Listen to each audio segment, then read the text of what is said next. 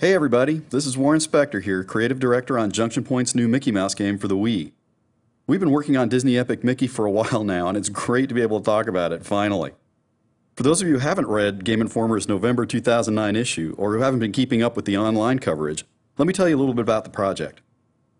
Our main goal from the start has been to reinvigorate Mickey Mouse.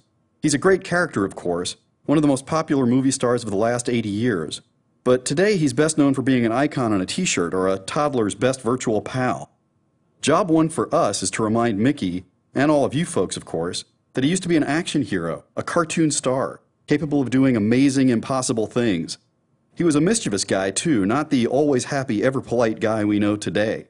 We want to bring all that heroism and yes, even some bad behavior back.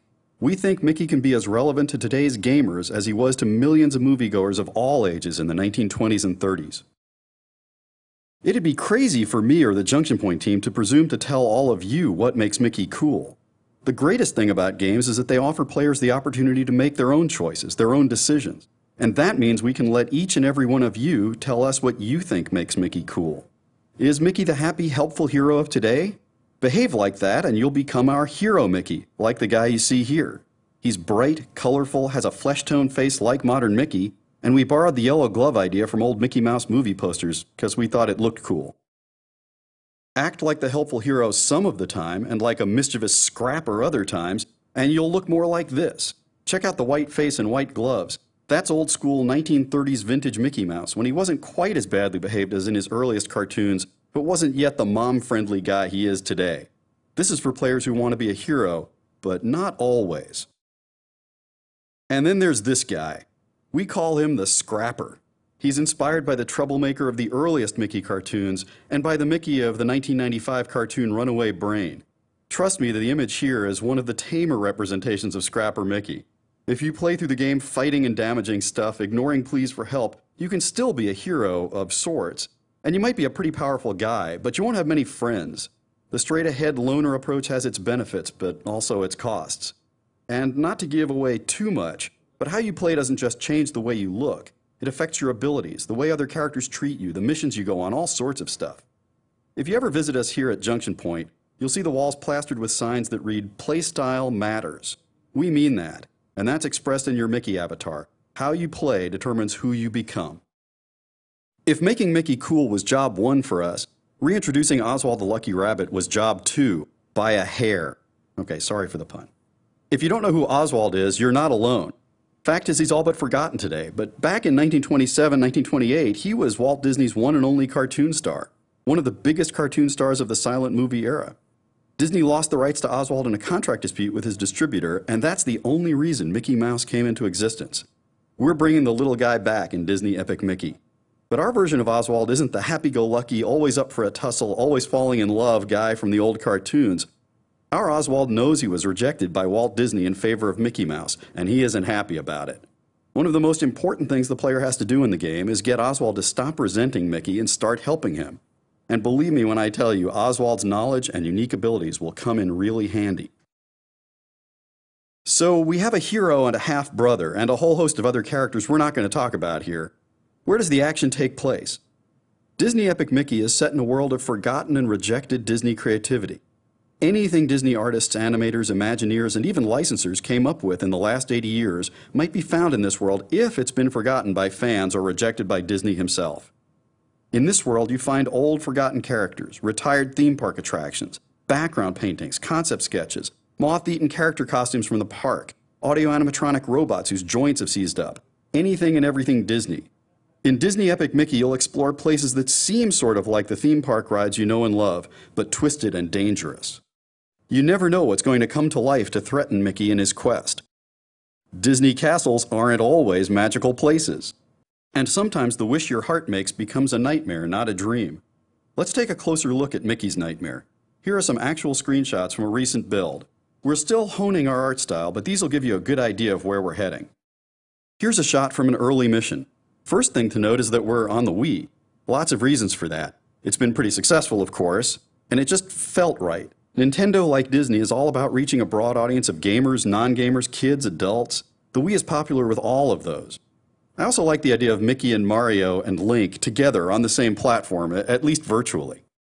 And if I was going to take a break from realistic stealthy shooter RPGs, why not go someplace where color and cartooniness are the norm rather than the exception?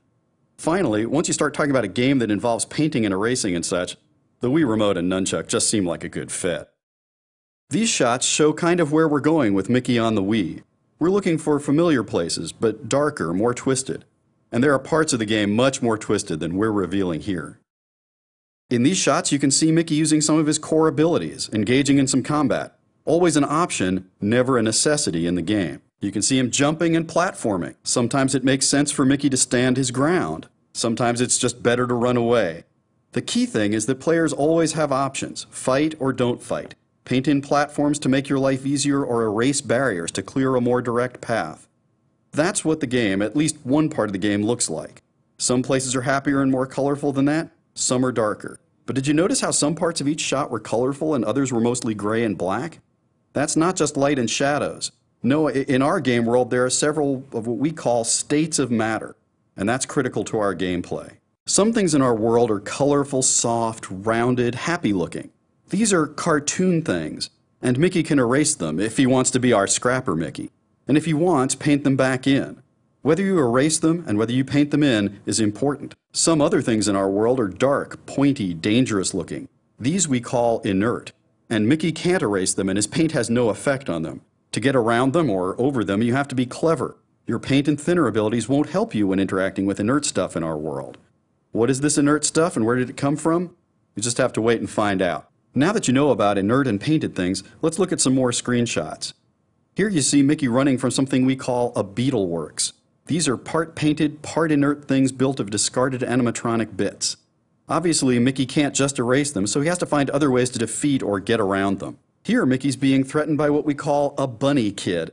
I love these guys. If you look over there on the left, you can see a cute, fluffy bunny.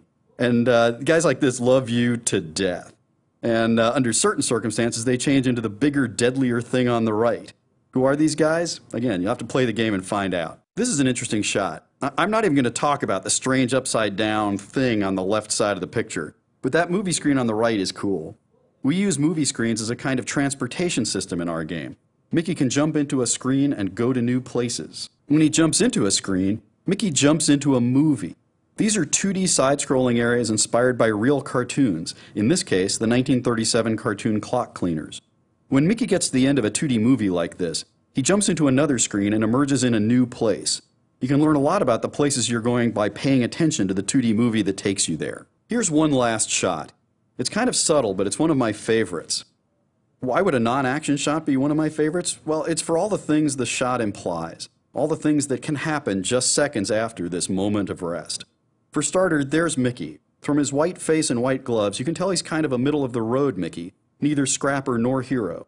Wonder what he's looking at so intently? I'm not going to tell you. He's about to be jumped by a character called a spatter.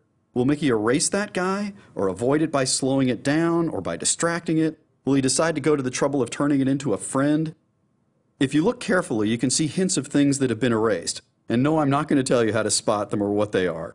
Will Mickey paint in the erased things in a small act of heroism, or will he leave them as is? Each choice comes at a cost.